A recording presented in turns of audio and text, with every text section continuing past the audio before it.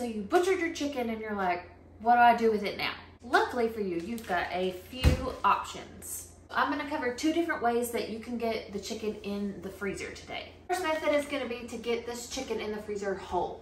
This is the cheaper of the 2 methods that I'm gonna show you. And also it's a little bit less labor intensive. So you're gonna need to order a package of shrink wrap bags. You can find them on Amazon for like $25 to $30. I'll link the ones that I use below. I already have this chicken in a shrink wrap bag just because I needed to put it in the refrigerator, so I'm gonna reuse this bag. Make sure it's good and dry. So next we are going to put this chicken in head down.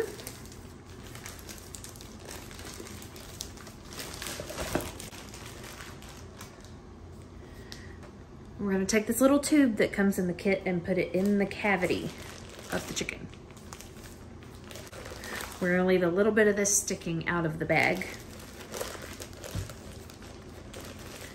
So now we're going to take the zip tie that comes with it, spin it around a couple times, and secure it, just not so tight that you can't get the tube out later. So next I've got a pot of really hot water here. We're gonna submerge this whole chicken, leaving the straw out for about 5 seconds or so. You can see on my pot here, this has been deemed the chicken pot. As you submerge this, the plastic will shrink down around the chicken. All right, pull it out and you're gonna let it sit for 10 seconds. Okay, now we're gonna pull the straw out, tighten the zip tie, cut the plastic and the zip tie, and you have a perfectly shrink wrapped chicken. So you want to let this bird cool down, then cool it in the refrigerator, then put it in the freezer, so that way your freezer doesn't get too hot all at once. Your next way that you can freeze your chicken is by just freezing it in the different cuts of meat. This way does take a little bit longer and it's a little more labor intensive, but if you don't have a whole lot of freezer space, this is the way to go. So let's talk about how to cut up a whole chicken. All right, so I'm gonna bring you over from my point of view. So please keep in mind that our birds are skinned because we don't have a plucker, and this is just our preference to make it go faster. So I figured that having it skinned would probably make it be a little bit easier for this demonstration. So it's gonna look a little different than your chicken, but we're gonna start with the legs. I'm gonna peel the leg over to the side, and you can eventually pop this little bone out. This is the hip joint, and you're gonna cut just on the other side of it. There should be a space where you can cut that off.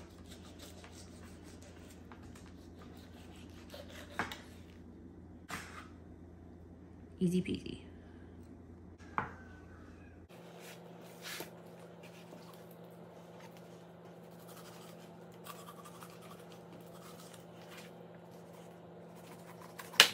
So now we're gonna take off the wings. We accidentally dislocated this joint whenever we were butchering this chicken, but you can do the same thing where you pull the wing back. You'll be able to feel this little shoulder joint right here. So you can see the line of the breast, and it's just butts up right to it.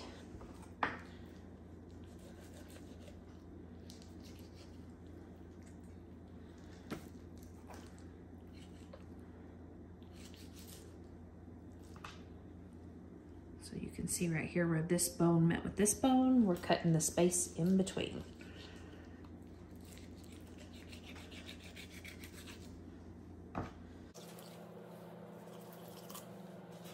Same thing on the other side.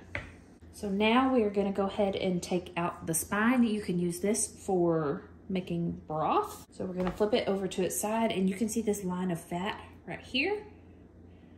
This is the line we're gonna follow. And kitchen shears definitely make this easier. So you're just gonna cut along the line. You feel a little resistance, that's the ribs. Go ahead and keep cutting through it.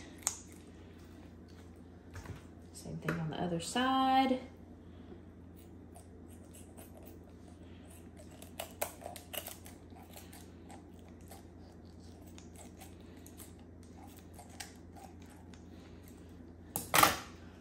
Now, just gonna break this off.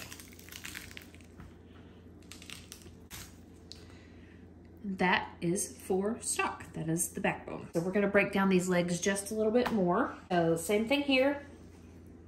We've got the thigh and the drumstick. So we're gonna follow this line right in between them.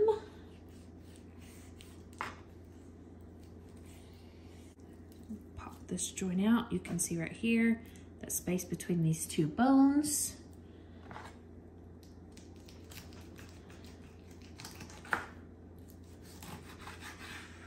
You have drumstick and thigh. We're gonna separate our two breasts. So you're gonna flip it over. You can feel the top of the bone right here. So we're just gonna make a little cut in there. It doesn't have to be super deep, but that's just gonna help us break the bone and separate them. Flip it over, give it a good push down, and you hear that break. Now, you've got this broken bone right here, and you should be able to cut right down the middle. Then you can just basically fillet this bone out off the back side. You have a boneless, skinless chicken breast. So here we have 8 pieces of chicken, and quite honestly, our broilers get so big, we can cut our chicken breasts in half or even thirds, and that can make a meal for the 3 of us. So now that you've got your cuts, we've got to get them in the freezer. Most definitely just use regular freezer Ziploc bags, but they will get freezer burnt pretty quick. So this is where we insert Greg. This is my newest kitchen tool, and I think he's gonna be a workhorse. So this is a FoodSaver vacuum sealer. And I got one that can seal on the dry and wet food function, so that way sealing meat and things like that shouldn't be a problem. And I'm gonna be testing him out for the first time today. So I'm gonna make my first bag. So we're gonna put the roll in here, lift up the cutter bar, and pull this down and under. It says to pull the bag out enough that'll hold your item that's gonna be vacuum sealed plus 3 inches. My breast here, 2 of these plus 3 inches, that looks about good. And yes, I wash my hands between steps. I just don't figure you wanna see that. So we're gonna cut. We have a bag. So here we have the roll storage. This is where you cut the roll, and this is the drip tray to catch anything that may drip. So we are gonna put the end of this bag across the sealing strip right here. Close it up and go to operate. Now we're gonna seal. All right. Open this back up. Hey, we've got a bag. All right. All right, let's put some chicken in. All right. And breast going in.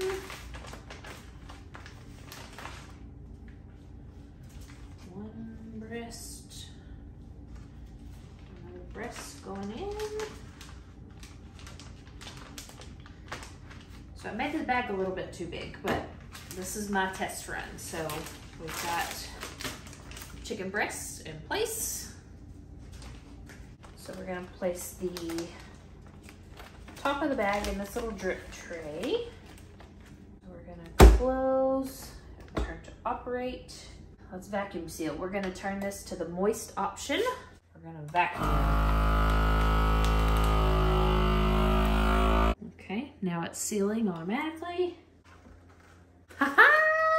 We have vacuum sealed chicken. Feels so fancy. So I made the bag just a little bit too big, but I wasn't, like I said, this was my test run. I did not prepare for this video. I didn't even read the instructions. So highly recommend, if you can invest in one of these, this is gonna be awesome. I'm going to use this thing all the time. All right, let's vacuum seal some more chicken. I've come to realize that being an adult is basically just getting excited about new appliances. You get a vacuum sealer for the kitchen, you're like, yes.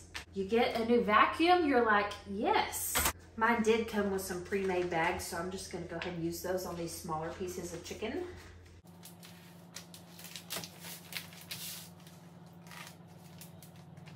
Two thighs and two wings. Now, I have seen some comments about doing wet food items like meat in these causing a fail in the seal. My chicken is pretty dry, so I didn't have any issues with that. This thing is cool beans.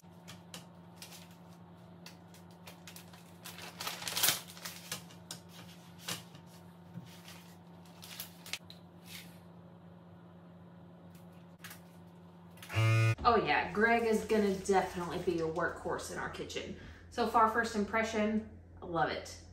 You see how much flatter this is going to freeze instead of this? The freezer is definitely prime real estate. We cannot have things that are not important that don't have to be freezed in the freezer. Don't have to be frozen. So those are two of your options for what to do with your chicken after you get it butchered. Another way that you can store your chicken in the freezer is by cooking it first, like batch cooking, and then freeze that. It's already cooked and ready to go. But I don't think it'll last quite as long as if you do it this way. So another option that you can do for storing your chicken long term is can it. Now that's gonna be the next video that I add to this chicken processing series. Basically, the things you can do to help you take your chicken from yard to table. If you want to check out that series, I've made a playlist for it, and you can find that here.